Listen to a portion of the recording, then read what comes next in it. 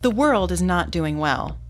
Sometimes it even seems ready to collapse. Pollution, poverty, climate change, biodiversity loss, overfishing of the seas.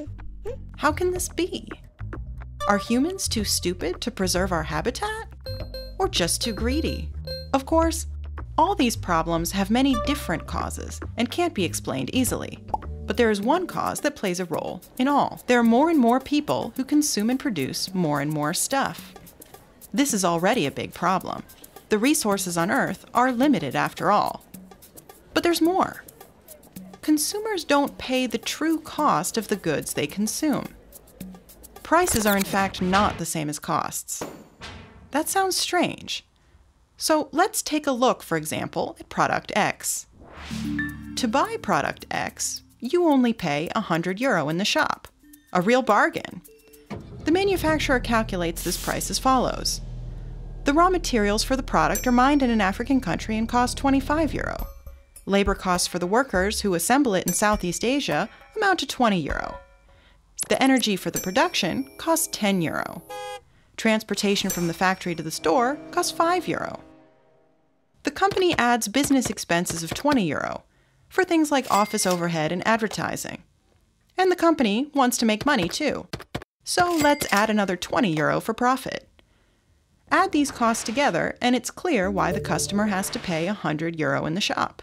But this is where things get interesting. The price of €100 does not correspond to the true cost of product X. The production chain actually includes some hidden costs not reflected in our calculation. A very simplified example. In mining the raw materials, chemicals leak into a nearby lake. There, they kill the fish, resulting in losses in biodiversity and income for local fishermen. This adds costs of €3 to product X. The workers in the factory have little protective clothing and are forced to work long hours. Some children work in the factory too. The costs arisen from illness among the workers and the economic loss due to lack of education is €6.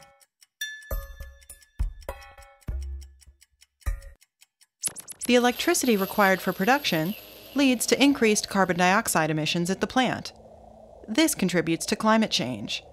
The resulting costs of extreme weather phenomena and for coastal protection amounted to €4. Carbon dioxide was also emitted during transport. In addition, the truck emitted dust, noise, and increased congestion. Highways are strained 100,000 times more by trucks than by cars, which means more maintenance is needed. The cost of additional health care, road maintenance, and the time lost in traffic jams is €4. And finally, sooner or later, product X gets broken or outdated and thrown away. Recycling or disposal costs another €4. Adding everything together, the real cost of product X is €121. But neither the producer nor the consumer pays the difference of €21. They are simply passed on to others. Economists call this negative externalities, or hidden costs. But who pays these extra costs then? It depends. For example, the workers in the mine and factory suffer loss of income due to illness or accidents. Taxpayers have to pay for increased road maintenance and repair, even those who rarely drive themselves. A particularly large part of the hidden costs is simply passed on to future generations.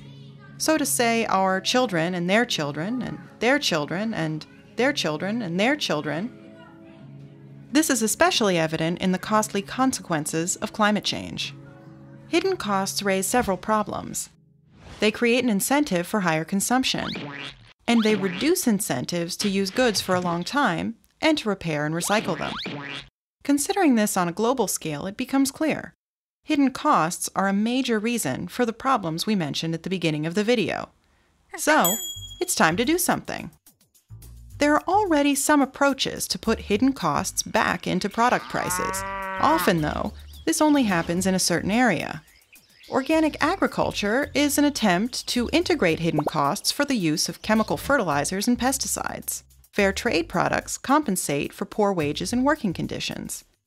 Most travel agencies offer the option to offset travel-related carbon dioxide emissions. Emissions trading tries to internalize carbon dioxide emissions in industrial production. And maybe it's time for a certificate for products without any hidden costs. We let our consumption today be paid for by people in poor countries and our children. This is unfair and short-sighted.